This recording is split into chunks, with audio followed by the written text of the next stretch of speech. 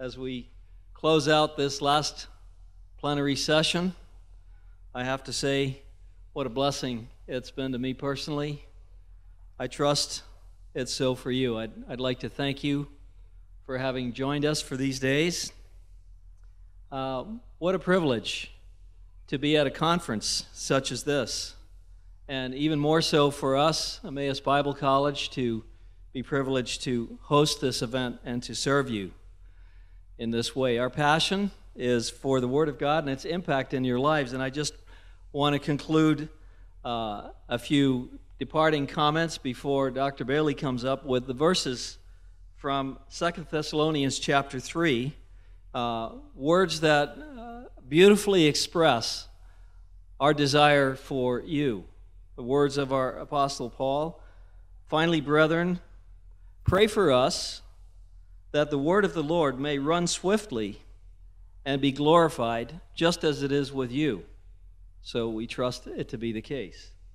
And that we may be delivered from unreasonable and wicked men, for not all have faith.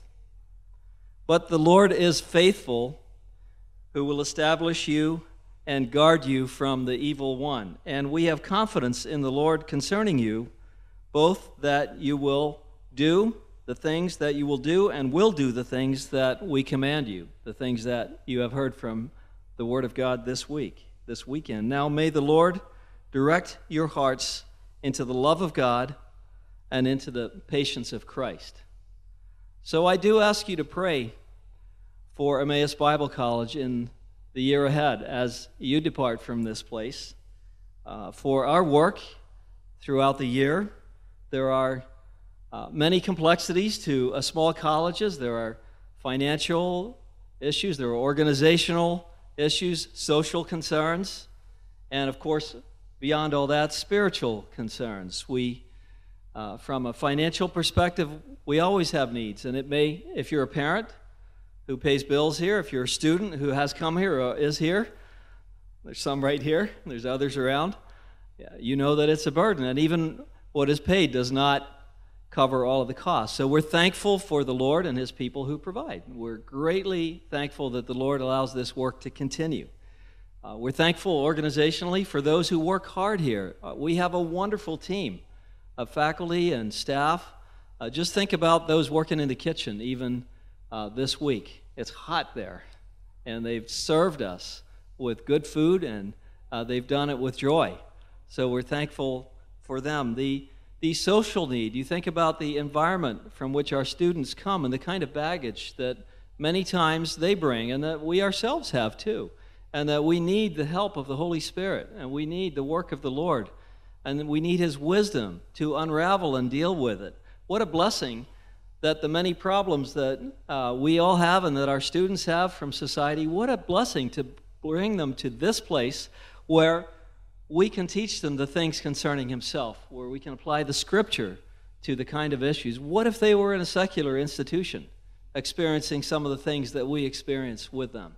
So what a blessing, what a privilege. So we pray that the Holy Spirit will guide this work, and as we read in these verses, that the Lord will direct your hearts into the love of God and into the patience of Christ. We're thankful for Dr. Bailey, for your coming here and sharing with us. Thank you for Alex Strauch and for our faculty members here who have been teaching, and also for the many seminars. Many of you have participated in teaching those seminars, and thank you for the rich diversity of the Word of God that we have been able to share this week. So at this time, I'll just pray briefly once again for you, Brother Mark, that the Lord will bless your word. Why don't you come on up, and we'll pray together briefly.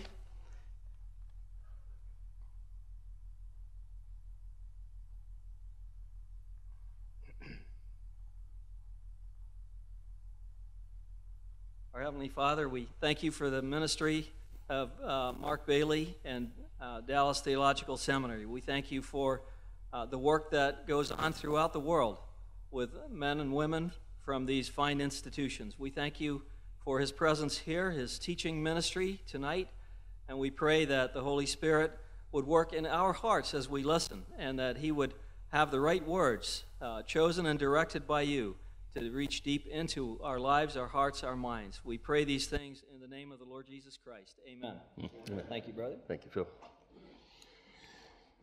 Well, good evening. On a Memorial Day weekend like this, thanks for sticking around to Saturday night. That's great. I know that some had to leave and get back for other responsibilities, and we understand that. But thank you for being here, and thank you for the privilege for those who decided that I should come or would be invited to come. And it's a privilege for me to be involved. I never take that for granted. I've never thought I deserved to be in ministry, but God has placed me in ministry and called me to ministry, and I've been on grace from day one. And will be on grace until he leads us home. I think there's a song, something about that. Well, greetings again from Texas. A Texan was walking across the Chihuahuan Desert, desperate for water. And he saw something far off in the distance, and hoping to find water, he walked toward an image only to find a little old man sitting at a card table with a bunch of neckties laid out on the table. Surprisingly, the Texan said, "Please, I'm dying of thirst. Can I have some water?" And the man replied, "I don't have any water, but why don't you buy a tie? This one, it looks like it goes with your shirt." The Texan shouted, "I don't want a tie, you old coot. I need some water." "Okay, don't buy a tie. But to show you what a nice guy I am, I'll tell you, just over that yonder rise there, about 4 miles away, is a nice restaurant. You walk that way, they'll give you all the water you want." The Texan thanked him and walked toward the hill and eventually disappeared over the horizon. About 3 hours later, the Texan came crawling back to where the man was sitting at the card table. The little old man said, I told you, it's about 4 miles over the hill. Couldn't you find it?" The Texan, with a very raspy, dry voice, said, "I found it all right, but they wouldn't let me in without a tie."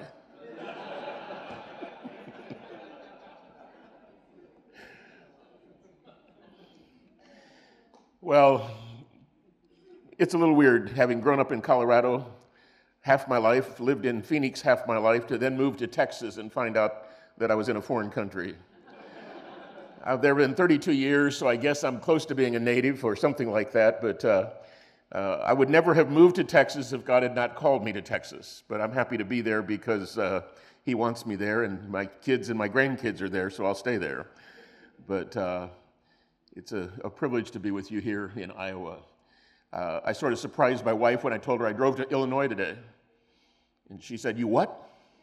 I said, "Well, I just crossed the Mississippi River and came back. I just wanted to do that."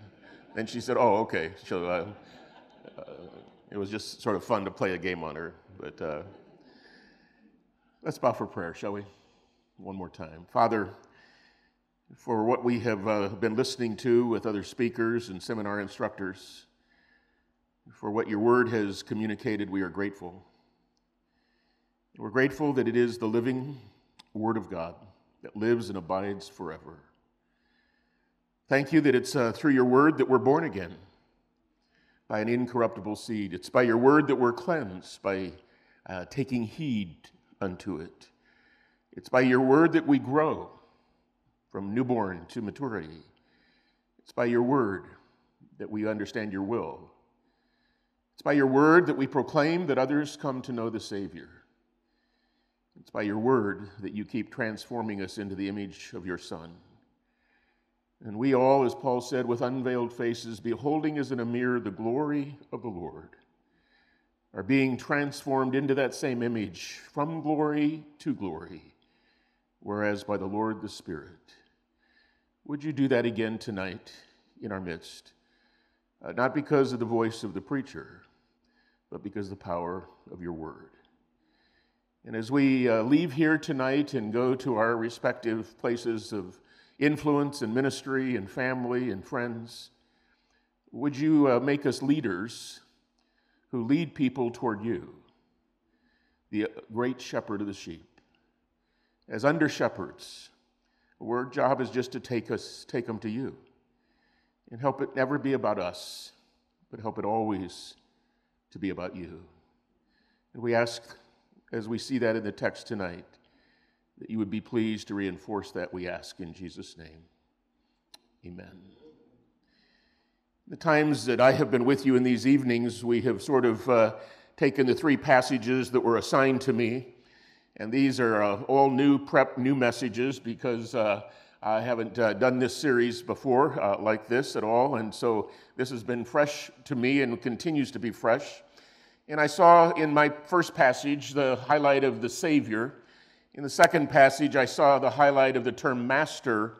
And because of what's in the context of this passage, I see the role of Christ as defender. So on Thursday evening, we talked about our confidence in Christ as Savior. Last night, we talked about our commitment to Christ as master. And tonight, our courage from Christ as defender.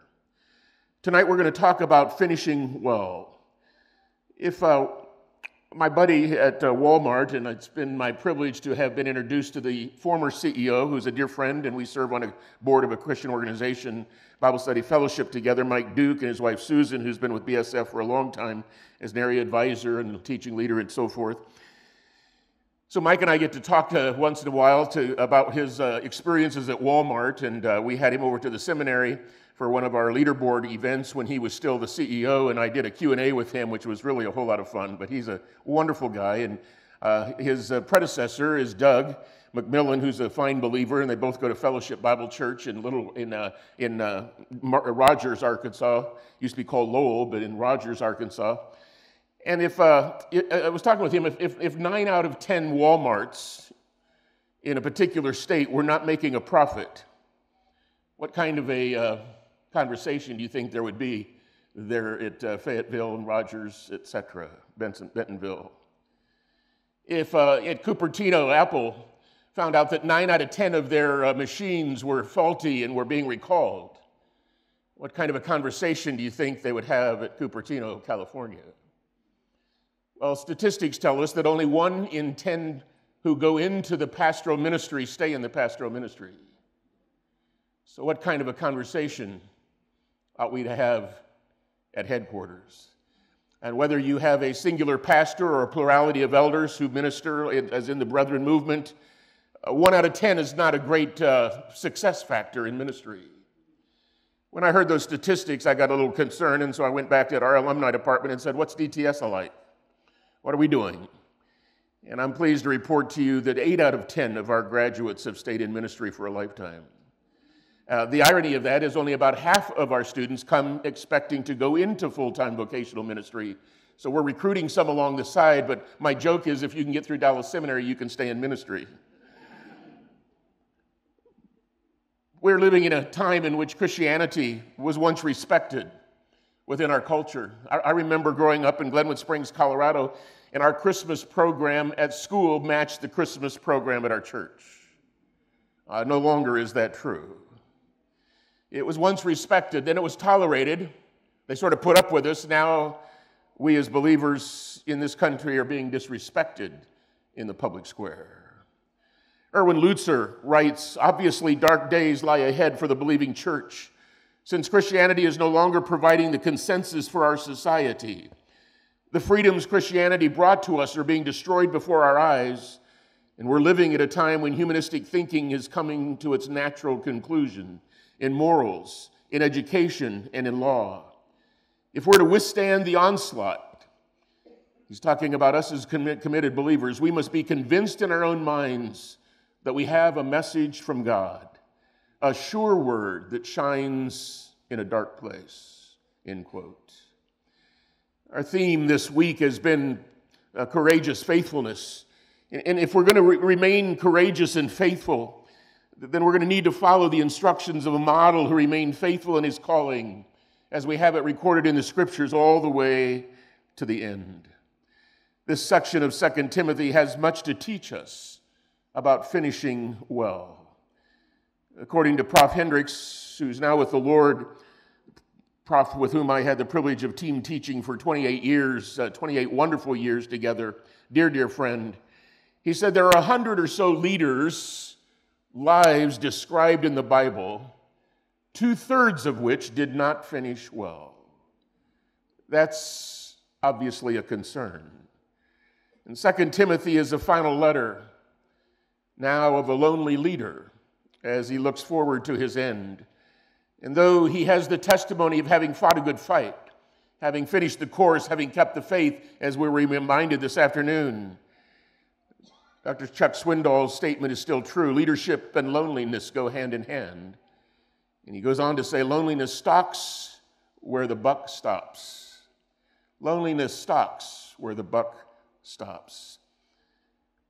If we're going to stay courageous and faithful, as we look at in verses 9 through 12, we're going to need to be realistic in our expectations. Paul was not an idealist. He had great faith and great hope, but he was a realist. So he says in verse 9, as he's writing to Timothy, make every effort to come to me soon. And while he knew that it was time for him to be poured out like a drink offering, as we saw this afternoon through our brother's message, he didn't think death would happen to him immediately. He knew that the end could come and may come fairly soon, but he has enough experience with the delays of the Roman government system. Government efficiency, you understand, is an oxymoronic statement. Still is. But he says to Timothy, come to me soon. And then the explanation for why he wants Timothy in verse 10 is, for Demas, having loved this present world, has deserted me and gone to Thessalonica. Crescens has gone to Galatia. Titus to Dalmatia. Only Luke is with me. Oh yeah, pick up Mark and bring him with you, for he's useful to me in the ministry. He's useful to me for service. But Tychicus I've sent to Ephesus. When we're going to be realistic in our expectations, we need to understand that ministry is a life of meaningful relationships. We see the emotional side of Paul here is probably nowhere else. The phrase make every effort is the same word that we saw last night in chapter 2 and verse 15, which was the same kind of effort that he told us to have in our handling of the Word of God, the Word of truth. It's an urgent term. It has the idea of urgency and speed all in one. It's an urgent request to do whatever is necessary. Timothy, I need you, and I need you now. Why? Because of all the people movement in the relationships around me. In the midst of so much movement of people, Paul really desires the personal presence of his son in the faith, Timothy. His desire to see Timothy is heightened by the movement of his other associates. In this list, there are desertions, there's transitions, there's people leaving for missions. Some of these are bad reasons, some of these are good reasons. Demas is departing, Crescens, Titus, and Tychicus are working, Luke is staying, Mark is coming, Alexander, we'll see, is opposing. Demas, you remember, has moved from being a fellow worker, as he is described in Philemon, verse 24, to one who has a love for this world that has taken him out of useful service for his Lord. He is, I think, an example in this book of what was been warned about throughout the book, of being ashamed of Paul the messenger and the gospel as the message. Crescens and Titus and Tychicus were working. We don't have any other reference to Crescens in terms of who he was and where he went, but heading to Galatia and these other guys, they had responsibilities, and they left. If you've been around ministry very much, you know that people move, and business people are transferred, and ministry people are find another calling, and missionaries go across the seas, and the relationships that you build, it's realistic, are going to change. One of the greatest blessings in the 40-some years of ministry that I've had is the building of relationships. Excuse me. At the same time, one of the most disappointing things is to see some of those relationships sour because of people who fall into sin, who depart from their testimony, who lose their edge, or who get called away to another kind of ministry. Some way, that's the way the church grows on the one hand, and pastors are planted and leaders are planted, but on the other hand, sometimes you don't want to see it happen because you've depended upon them and they become close friends. We don't know much about what they were doing, but they left. Demas was deserting. These three are working. Luke was staying. And Luke, what a gift he's been to the Apostle Paul, obviously the author of the book of Acts and in the book of Luke. And He's been with Paul on his travels. He's been with Paul during his Roman imprisonment. It very well may be that he's the amanuensis writing this letter for Paul from prison that will be maybe delivered, by one of these men. Luke had been a confidant, and he was still there. Then I love the fact that he asked for Mark. If you go back in the text, you remember that there's a reconciliation that was needed because Paul had earlier refused to carry Mark on his second missionary journey because he thinks that Mark was a failure in the field, according to Acts 13:13. And the magnanimity of Paul shows itself now as Mark is called a fellow worker, as Paul writes Colossians chapter 4 in Philemon verse 24 during his first imprisonment. But now he indicates his desire to have Mark come all the way to Rome to be with him because I find him useful in the ministry. I love reconciled differences.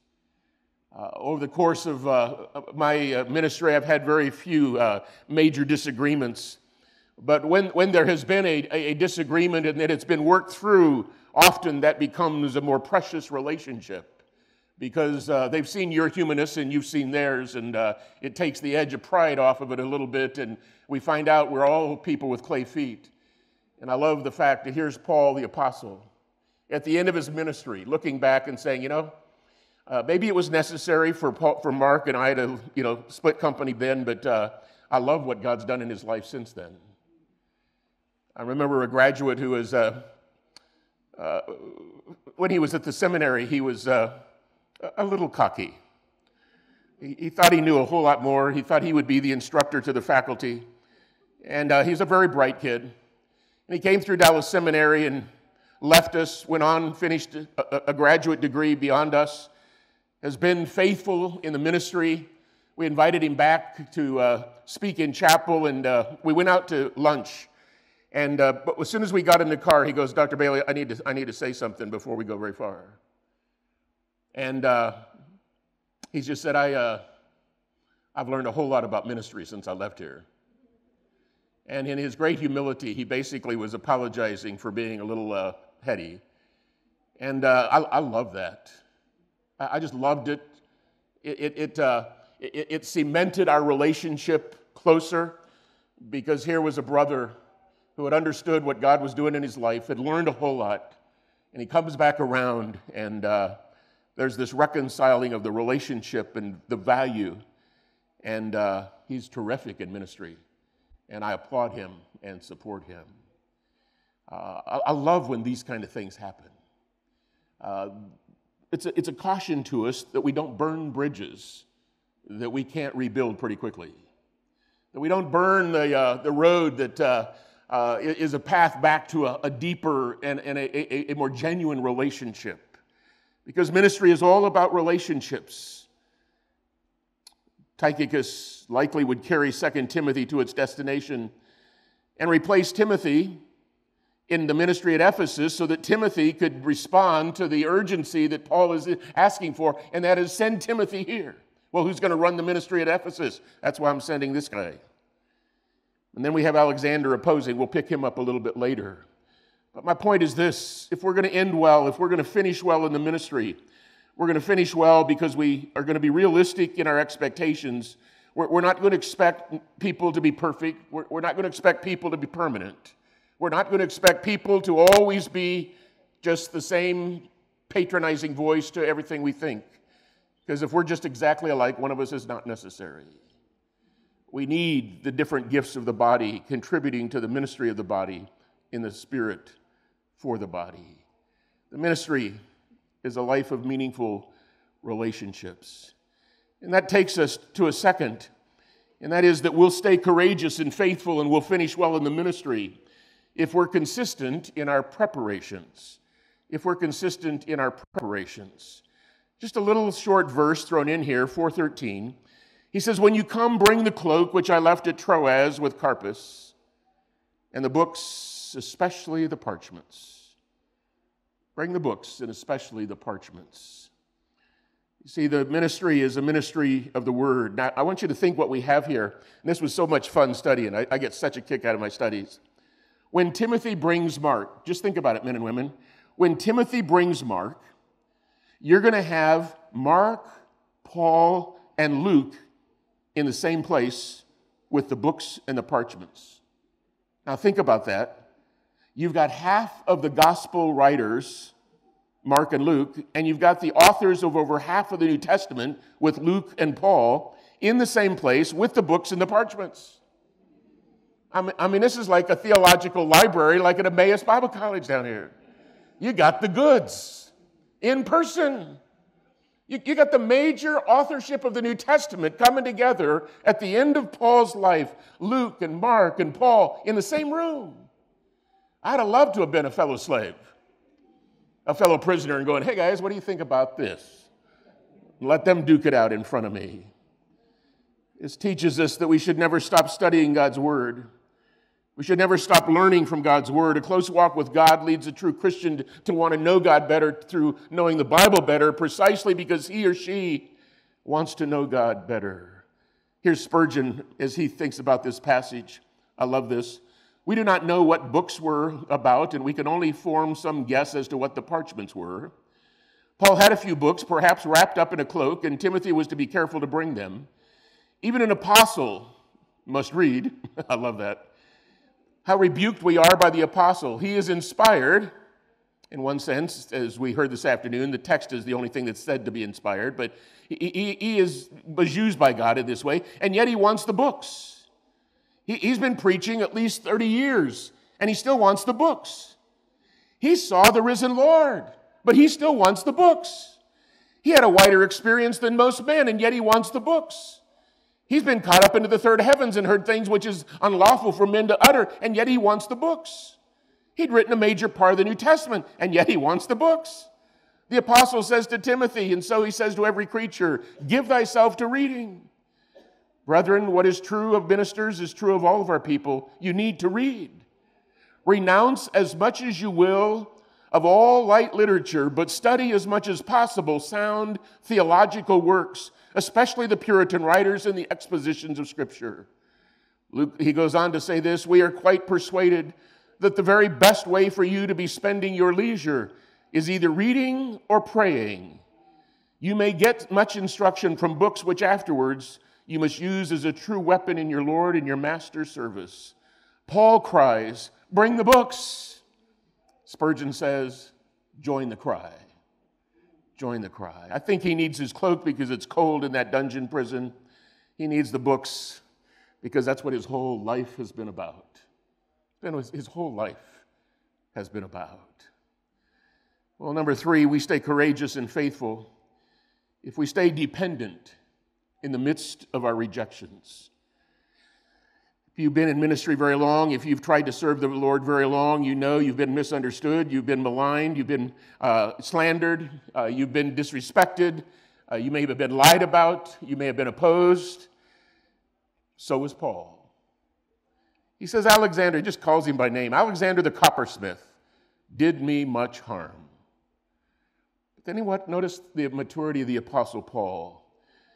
The Lord will repay him according to his deeds. See, Paul has preached and taught elsewhere, vengeance is mine, I will repay, says the Lord. Paul's willing to sign off on that and said, you know what, this isn't mine to deal with, God will take care of him. Alexander the coppersmith did me much harm, but the Lord will repay him according to his deeds. But nevertheless, Paul's not ignorant, be on your guard against him, he says to Timothy.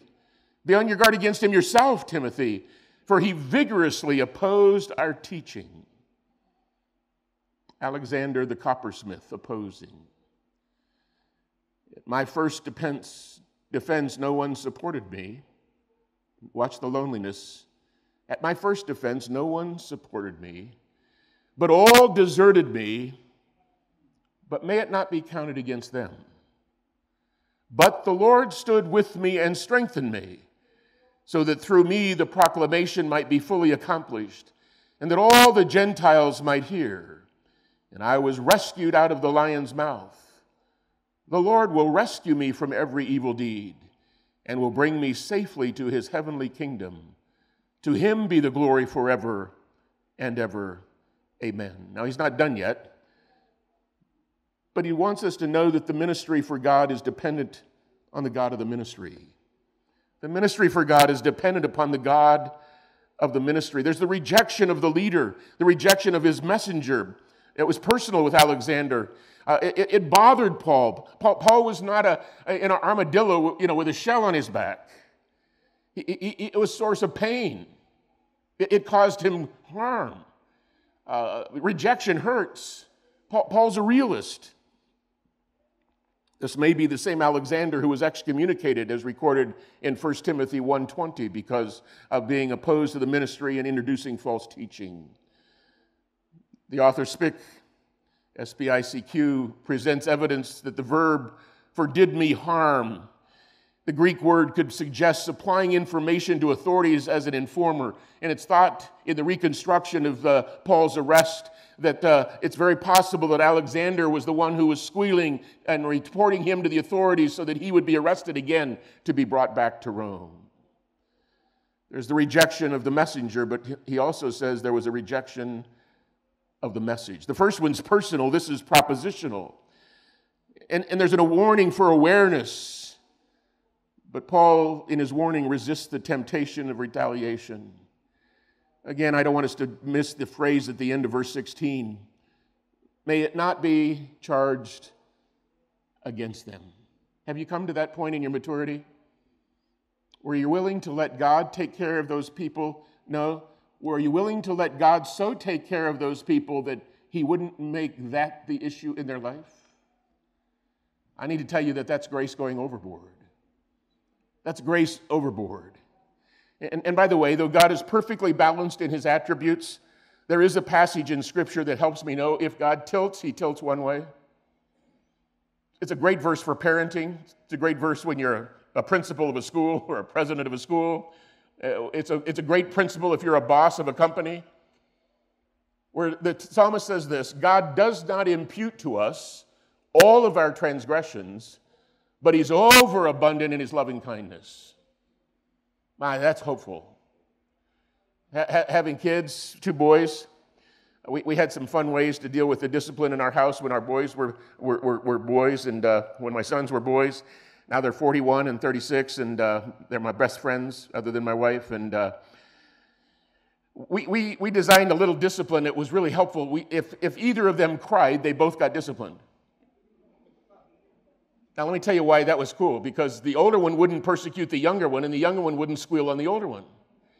And in a little house that when we first moved to Texas, one was 8 and one was 3, and we had a little upstairs, that was open, sort of an open balcony up the stairs, and bedrooms were up there with the boys, and we had a little den up there, and we could hear them up there every so often going, "Shh, shh, it's okay, it's okay.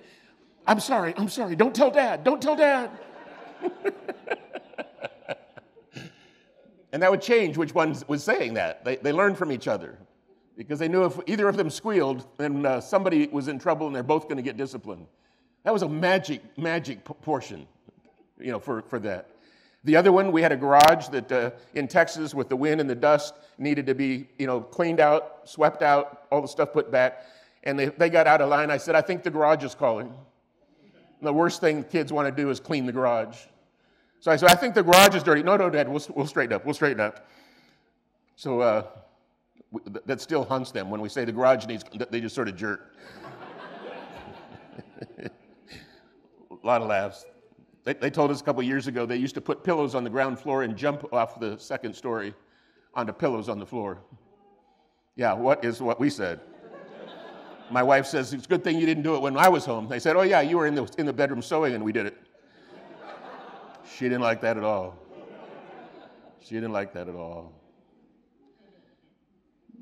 Now I want you to see this. Abandoned by most everyone in his ministry, he's facing the toughest time in his own ministry, and he echoes the words of Jesus from the cross: "Father, forgive them, they don't know what they're doing." I wonder if the words of Stephen came back to his memory when Paul, as Saul, and witnessed his stoning of Stephen while holding his cloak. And Stephen echoed the words of Jesus: "Father, forgive them."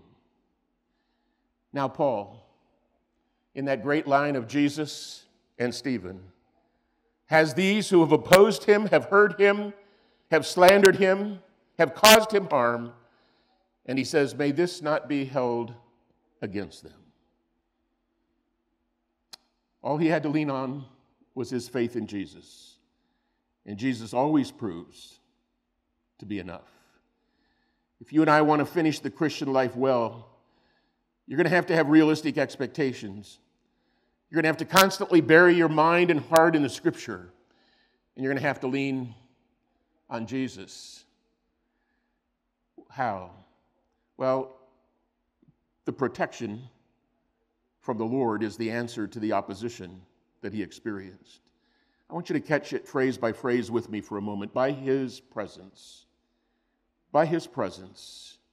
That's how God protects us. I'll never leave you nor forsake you. I'm studying Joshua in my private time right now as well. And the presence of God was the key to their conquest of the land of Canaan. I'll be with you. I'll be with you. Take courage. Don't fear. I'll be with you. And here he says, the Lord stood by my side.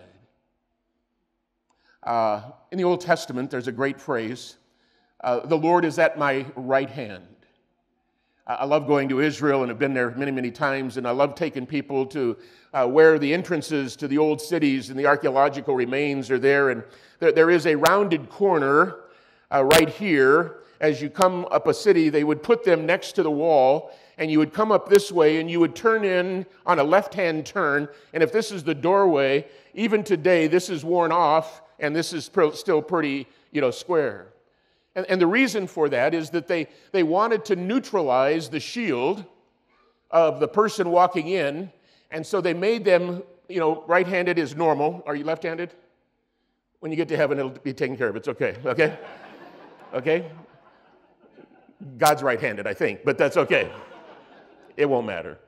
But if you have a shield here and you make the turn, it neutralizes your shield and you're exposed like this. But if you're standing in array and you're standing here and somebody's standing here, their shield is your defense. Your shield is the defense for the person left of you. So when the Lord says, he stood beside me, in the Old Testament, it's the Lord is at my right hand, means he's in the position of being a defender of me. And so the protection that he claims is the presence of the Lord who stood by his side. Second, it's with his power. He gave me strength. Not only did he defend me at my side, but he also empowered me. He gave me strength. That's his power. So protection by his presence, with his power.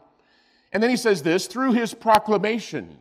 The purpose of all of this, as you read it, he says that the Lord stood with me and strengthened me so that, here's the purpose, that through me the proclamation might be fully accomplished and that all the Gentiles, literally we could say all the nations, might hear.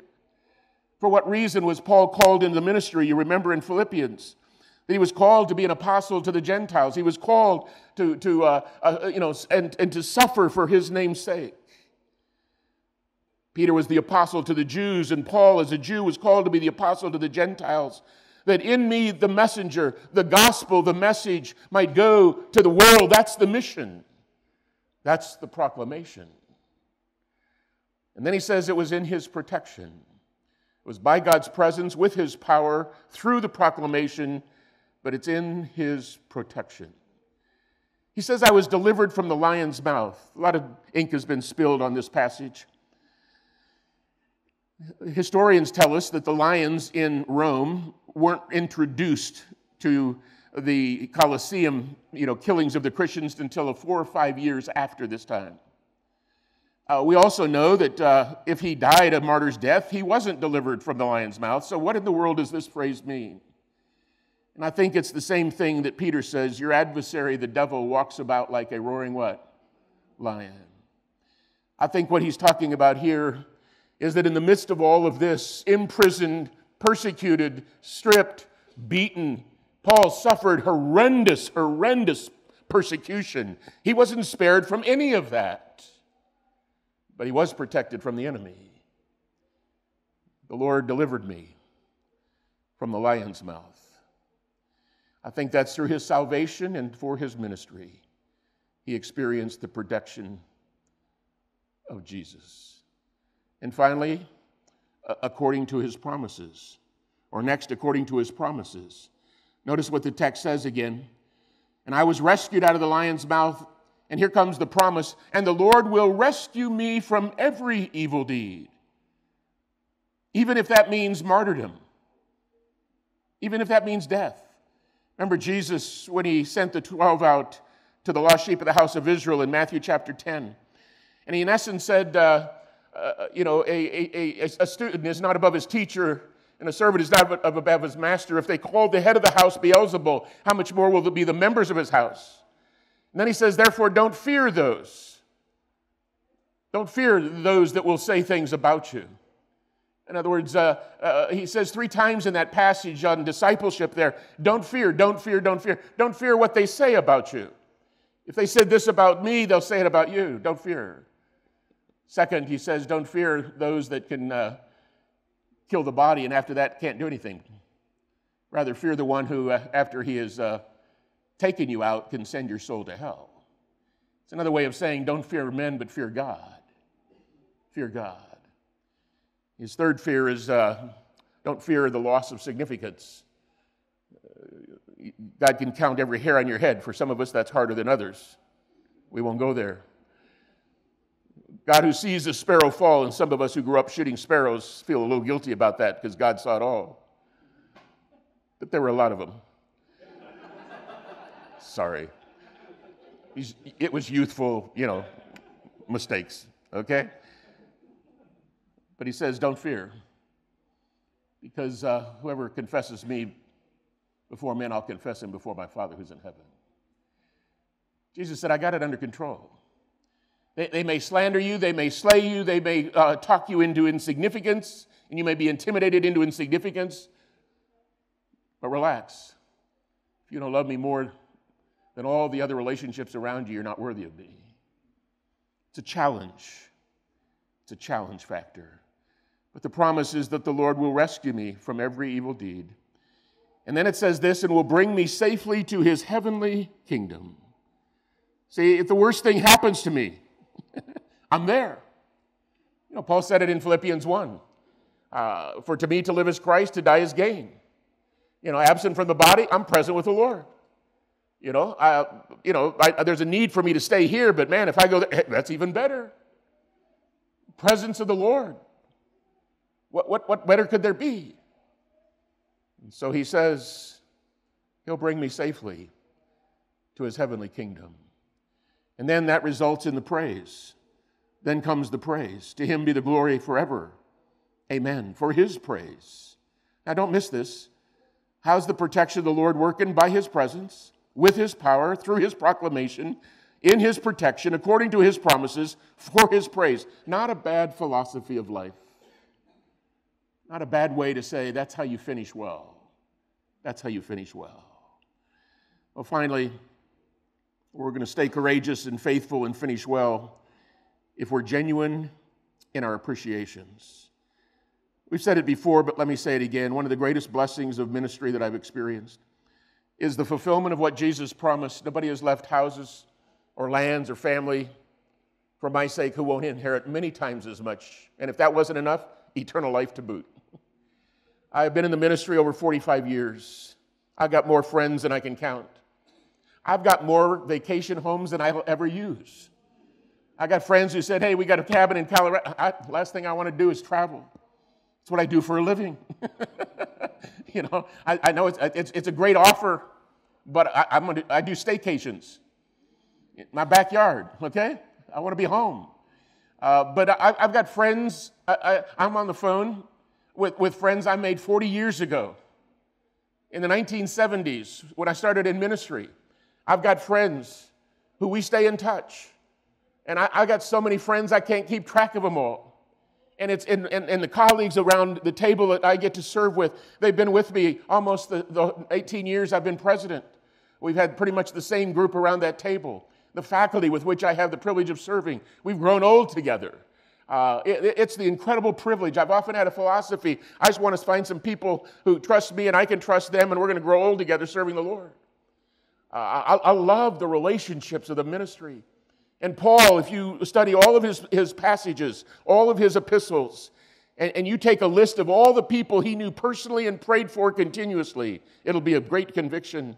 So here he says, greet Prisca, which is the more reverent term for Priscilla and Aquila, and the house of Onesiphorus that we heard about earlier this week. Erastus remained at Corinth. Trophimus I left sick at Miletus. Make every effort to come before winter.